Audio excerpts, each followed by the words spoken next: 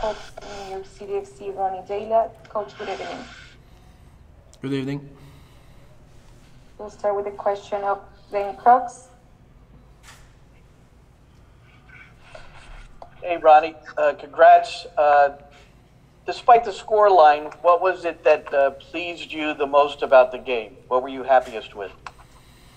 I think we had full control of the game. I think defensively they didn't create anything, even though then we get 10 men. We were really solid and disciplined and compact. So that was very pleasing, and also the big chances we created as well. We had many chances we should have scored a little bit more, but when we get through their front players, then we created chances over and over again, and that's a good thing. Then Lupo.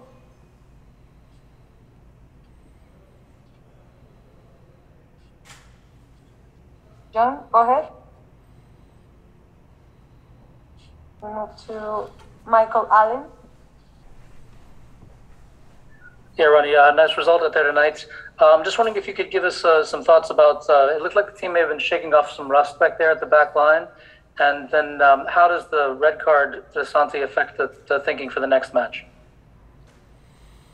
I think, it's tough always the first game, and they were very deep. They play 5-4-1. It's always tough to break down a team like that. I think we opened them up a lot of times. And defensively, I think we had good control. It was just when we gave away the ball a couple of times in the first half in a little bit dangerous situation, they had something.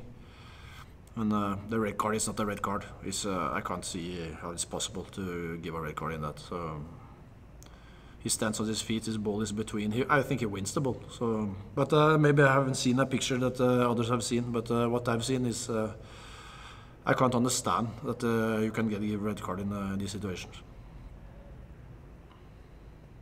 Charles Boyle. Hey, Coach. I wanted to ask you about Gideon Zelalem. It seems like he's winning you over, getting some minutes. What did you think of his performance tonight? And what are you seeing from him that's leading you to trust him in these games? I believed in Gideon all the time. He's been here already in 2 years, but he's been injured all the time. The reason we have a captain is because we know when he's injury-free, he has a quality that few other players have in this league. Technically very, very gifted. He's good awareness, good understanding of the game.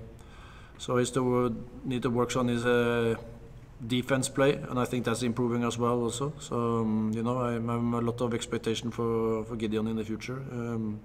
This is the second game in a row now.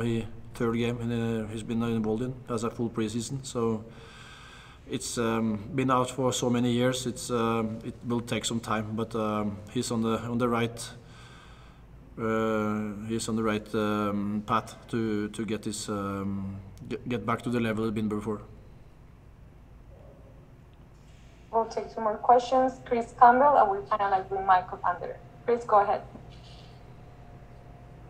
Hey, Ronny, congrats on the win. It seemed like the fullbacks weren't quite as advanced as they typically are in your setup tonight. Was that something, part of the game plan coming in tonight, or was that something in response to what the opponent was doing? Something they did. We always want to have a fullbacks forward, but when you have a back five, it's tough. You create 6, 7, 8 big chances, then you can't expect anything more. Whatever opponent you play against, they have 0 chances. Maybe a little one in the end there on the corner kicks there. That was the only they had for 90 minutes. So that was a professional performance, and the fullback don't come in play so much when you don't get switches enough in the play, because you have to also have offensive marking when you attack. We finalize with Michael Under. Michael, go ahead. Hey, Ronny, great result tonight. On Tati's second goal, it seemed like it was a very reactionary goal. Just curious, you talked yesterday about how the team only having a short amount of time off made them sharper. Did you think that was a sign of that Tati was able to pull that trigger real quick? I think some of our play, what we struggled a little bit with today, was to play through the midfield. When we first played through the midfield, we created chances all the time. I think Santi was really good. Maxi was top, and Thales and Tati. Those four together was they open them up every time they get turned in between the lines. So it's going to be tough for defending the other team to defend against us when we get more play together with these players. Coach, thank you so much. Now we would like to invite player Maxine Chanel. Thank you.